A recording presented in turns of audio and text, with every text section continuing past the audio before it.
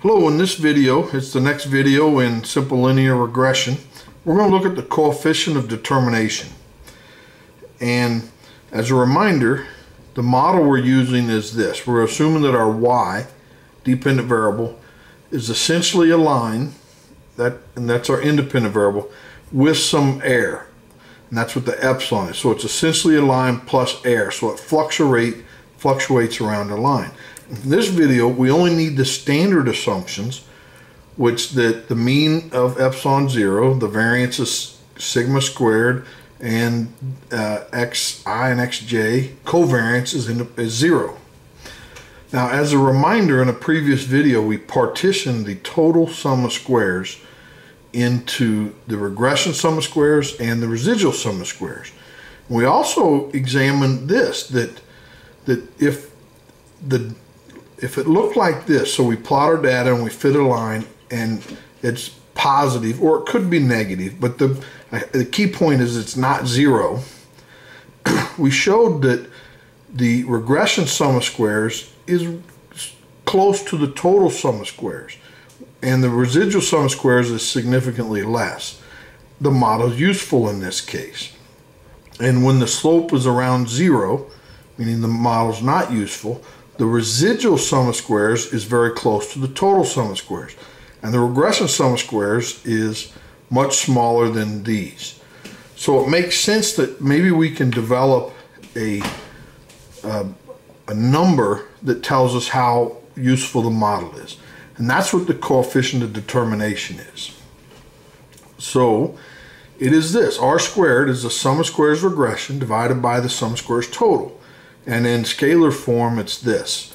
And so remember, this is the total variation, and it's partitioned into these two. And when the regression sum of squares is close to the total, it's pretty close to 1. So when R squared is close to 1, then it says that the model is useful. Now here, the regression sum of squares is significantly smaller than the total and the residual sum of squares, and it says that this is it approaches 0. So when R squared is closer to 0, the model is not useful.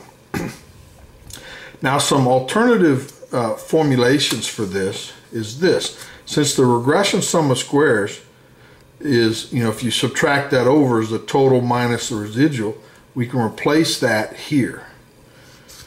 And then put that over each, and you get 1 minus sum of squares residual over sum of squares total. And this formula here is often used in place of this, but they're the same. And as a quick reminder, R squared is between 0 and 1, and the model is useful if the coefficient determination is significantly more than 0. And I'm going to leave that vague because we'll touch upon that in later videos. But if it's not 0, then the model is useful. And if it is close to 0, then the model is not useful. And a perfect fit means that R squared is 1. Now, some like to think of the R squared as a signal to noise ratio. When the signal is high and the noise is low, then R squared tends to be close to 1. And it's the opposite. If the signal, meaning the good noise or variation, is low and the noise is high, then it tends to be close to 0. And this is how people can think of it like that. So the sum of squares, the expected value sum of squares regression is the expected value of this. In previous video 10, we showed the sum of squares regression can be written like this. So when we take the expected value of beta 1 squared hat, that is, we use the variance plus the expected value of beta 1 hat quantity squared. And we know these quantities, that's sigma squared over sxx and beta 1 squared. And then, of course, don't forget the sxx out front. And then when you multiply that in, we're left with this. Now, the expected value of the sum of squares total, the expected sum of squares regression times sum of squares, expected value sum of squares residual. Well, the expected value sum of squares regression we calculated to be this, And this is, if we were to divide by n minus 2, then it'd be an unbiased estimate for sigma squared. But we're not, so then we just get n minus 2 sigma squared. And in previous videos, we did these calculations. So then this simplifies to this expression. Okay, so now this next step is why people think of R squared as a signal to noise ratio number. So R squared is roughly equal to, approximately equal to, the expected value of sum of squares regression over the expected value of sum of squares total. Now, it's not equal because this makes no sense. You can't do that. You know, the expected value of R squared is not the expected value of the numerator divided by the expected value of the denominator. But one can appreciate that it might be close, and that's the argument that they use to use this. Some expected value sum of squares regression was this quantity. Expected value total was this. Now we're going to multiply this whole number times 1, which doesn't change this quantity. So you multiply that in, and you get this, right?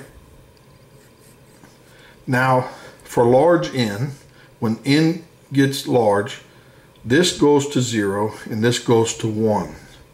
So then we take what's left over is this, right? This just carries over. That's 1 plus this. Now, this piece here is the signal to noise, right?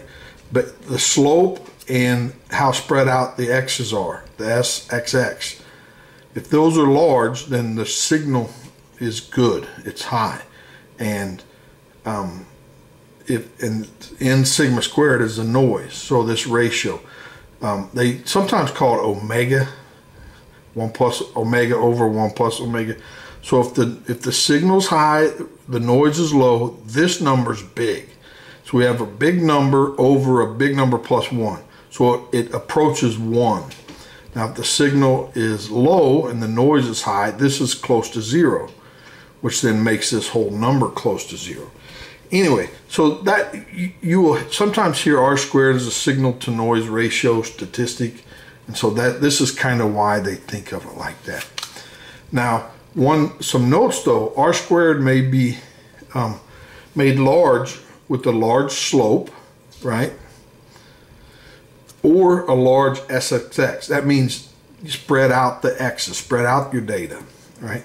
And note that a large SSX can be good because it makes the variance of our estimate, our slope, small. And so when you do tests and confidence intervals, then they're more powerful. The confidence intervals are tighter around our estimates here, right? If this is large, then the overall number is small.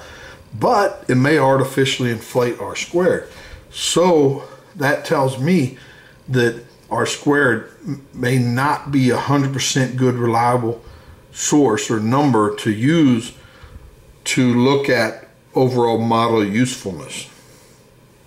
Okay, just a word of caution. All right, well, in later videos we'll touch upon R squared in more detail, but I just wanted to introduce it, and this is I think an okay introduction. And so that's all I got. Hope you enjoyed that. I sure did. Please like the video and subscribe so you don't miss the next one. Thanks. Bye.